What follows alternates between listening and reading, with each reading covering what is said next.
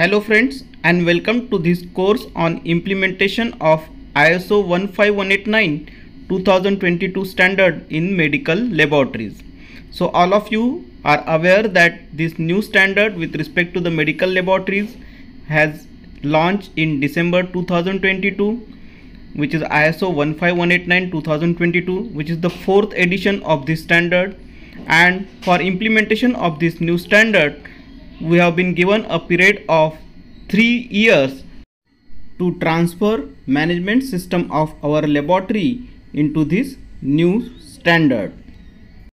Many of us might have undergone the 4 days program of training on internal auditing and quality management system with respect to this new standard, where you might have seen the complete interpretation of this standard. You might have done some exercises, some group activities, and you must have undergone the complete interpretation and understanding of this new standard, ISO 15189 2022. So there are various training courses you might have undergone, but still after going through all these training courses or whatever training courses you must have undergone, the question still remains the same: how I should transform my laboratory with respect to this new standard, or how I should implement this new standard. Because you have understood the standard now, you have understood, you have got the all implications and interpretation of all the clauses, but still how I can implement this new standard in my medical laboratory, from where I should start or from where I should begin, and how I should start implementing, how I can implement this new standard so that my laboratory will get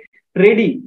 You can have accreditation with respect to this new standard. Even if you don't want to go for your accreditations, the implementation of international standard is always good for a good laboratory practices.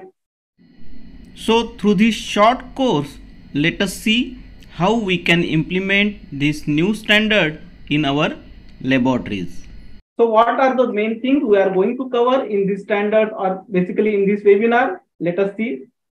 So basically we are going to focus on, we will have a short introduction of this standard ISO 15189 2022, then overview or the insight of this new standard ISO 15189 2022. Then we will see what are the different training needs, or what are the different trainings or awareness programs or awareness of documents you should be aware to implement this standard. Then for implementation, what gap analysis you have to perform with respect to the previous standard, and finally how to implement this standard in your laboratory.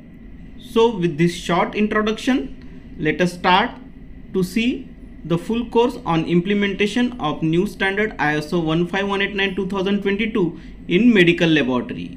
Thank you and keep following.